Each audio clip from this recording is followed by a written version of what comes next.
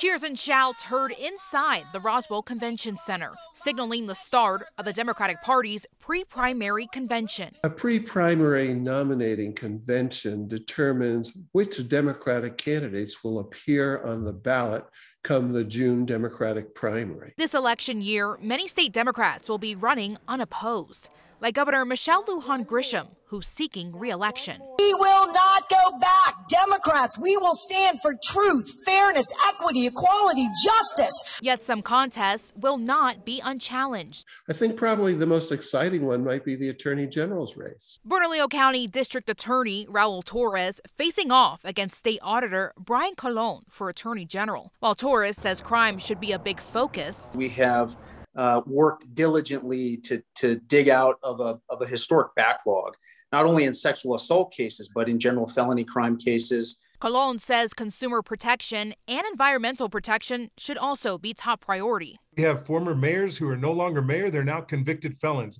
I've held Big Pharma accountable. They will be repaying New Mexicans for overcharging them to the tune of about 1 million prescriptions. Meanwhile, eyes are also on the race for the 2nd Congressional District, after going through redistricting changes during a special session last year. That the boundaries have changed significantly, and the Democrats have a better shot at it than they typically do. Democrats Darshan Patel and Gabriel Vasquez vowing for a seat and running against Republican Yvette Harrell. But KOAT political analyst Brian Sanderoff says it's going to be tough. The mood of the nation and the state in 2022 will not be as favorable for the Democrats as it was 2 years ago and 4 years ago. For all state Democrats heading into the November elections. Reporting in Roswell, Brianna Albizu, KOAT Action 7.